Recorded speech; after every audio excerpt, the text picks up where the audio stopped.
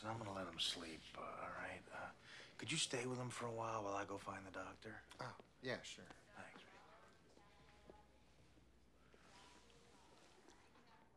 Well, Mitch, I'm glad you came. Oh, hey, Mr. McKenna. I'm gonna go get Sam. No, hold on. There's something I want to tell you. Oh, yeah, well, I'm gonna find Sam. Mitch, sit your ass down! Look, it's kind of embarrassing being physically afraid of a 100-year-old man who just had a coronary, so, can we hurry this up a bit?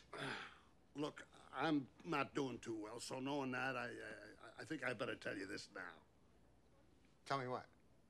Mitch, I'm your father.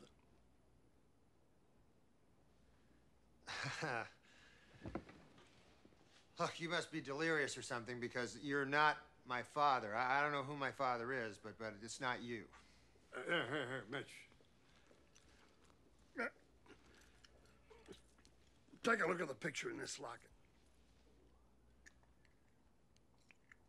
Holy Lord!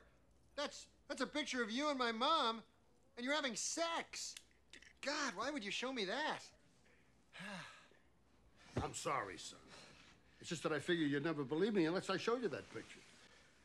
I loved your mother as a friend, but it wasn't true love. We both knew that. Besides, back then, they didn't have these fancy birth control methods. Like pulling out. Ah, God. Stop saying dirty stuff for a second, would you? Look, does Sam know about this? No. And I don't want you to tell him. Why not? Well, I don't want him to feel he's been lied to his entire life. Down deep, he's very sensitive. Promise me you won't tell him. Promise you? I can't promise you. Look, Sam's got a right to know. I'm gonna tell him. Hello, I'm Dr. Farthing.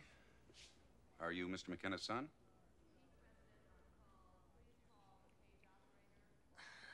I gotta talk to Sam. Mitch, don't tell him! Don't you tell him, Mitch!